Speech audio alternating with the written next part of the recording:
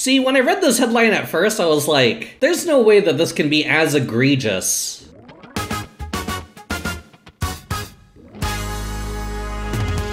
Author admits to stealing manuscript. There must be something else to this, right? They submitted it to the International Small Business Journal, a SAGE publication. SAGE is a academic journal umbrella. You can think of it like a record label. The editors rejected it without sending it to a peer review. So did the Journal of Entrepreneurship, another SAGE title. So Johnson and Flagstad submitted to the Cogent Business and Management as perhaps the worst Christmas present. They saw their paper published by someone else. Only there were a few differences between their manuscript and one that appeared in Vision, the Journal of Business Perspective, also a SAGE title. While the manuscript they submitted is about a small-scale Norwegian manufacturing company, the Vision version had all the same data, same findings, same discussions, but somehow was about small-scale auto ancillary companies in India. A little Control F, but for those in the know, Control H. February 13th, the first author, Babin Das Devad Hansen, wrote to Flagstad and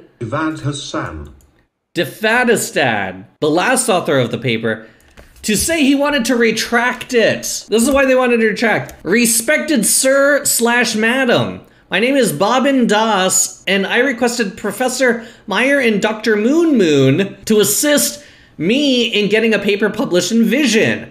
The paper's name is The Psychology of Green Entrepreneurship, Environmentally Sustainable Organizational Climate in Small-Scale Companies in India. I am a PhD student in India, and I needed a publication in order to submit my thesis. I am the first author of the manuscript, and I admit I obtained the paper in an unethical manner, behavior made by myself only. I didn't write the paper, but I told my co-authors whom I requested to assist me in the publication process that it was my work.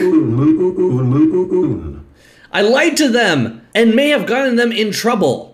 They have only assisted me so far, and I apologize for my mistake in this issue. None of the co-authors was aware of my unethical behaviors. I will immediately request that the paper be retracted from the journal. I am probably apologetic. Kindly forgive me, thank you, Babin. This is just wild. A day after that, Natanya Meyer, one of the co-authors who Flagstad told Retraction Watch was very helpful throughout the process, wrote to the editor and journal to follow up. Sadly, he came to our knowledge that lead author presented his work as his own to us and co-authors. Please see the email below. Also, Babin Das admitted to us that the work was plagiarized. See his confession below. As professional academics, we understand the seriousness of this issue and hereby request that the paper be retracted as soon as possible. I've been in contact with Dr. Flagstad and assured her we would fully cooperate to solve this unfortunate issue as soon as possible. Please guide us in the next step. We sincerely apologize for the unfortunate event caused by Mr. Babin Das's unethical behavior. This is unethical. It's stealing, right? And it's more than stealing. It's to plagiarize a journal article, especially when you quite literally copy and pasted stuff and changed the location from Norway to India. They were getting rejected from all sorts of different publications. And that's because this publication probably was getting red flagged by plagiarism bots. So it would automatically flag any copies of papers present in these journal publications. To apologize for oopsies. So they're getting flagged, red flagged, automatically rejected. While that was happening, they get fucking scooped, right? This is what they call scooping. And really this is worse than scooping.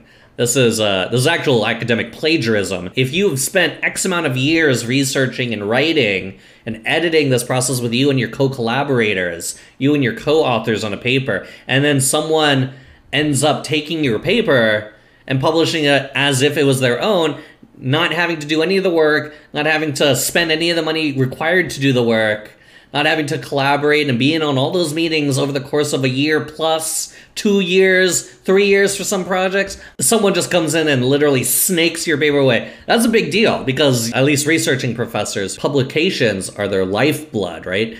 So to scoop one from someone who might only publish once a year, that's literally taking money out the mouth, you know? We suspected it was in a review process that the article had been stolen, and we are in direct dialogue with Cogent. So this little line right here, for those who are uninitiated in the academic process, there is something called peer review. You write an academic paper, you submit it to an academic journal, and now your paper is going to be under what is called peer review, reviewing your paper, your work in terms of the merit of its science, and if it is good enough to be published in a particular publication. Usually it's around anywhere between like weeks to months, which means if this was in the peer review process, then someone like this Babin Das guy could have been requested to review a paper. And as a grad student, sometimes you get requested to review papers. As a grad student, I was requested to review 3 different papers throughout my time. And Babin Das might have had a peer-reviewed paper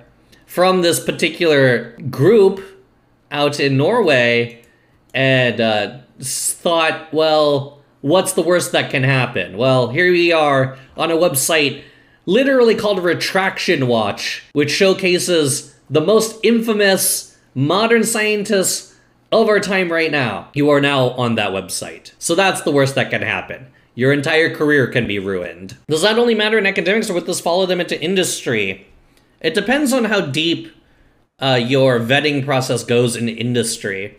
It definitely would follow you in academics. An issue here is if you Google this person's name, the publication, small-scale auto ancillary companies in India, that is the top thing that comes up with this person's name.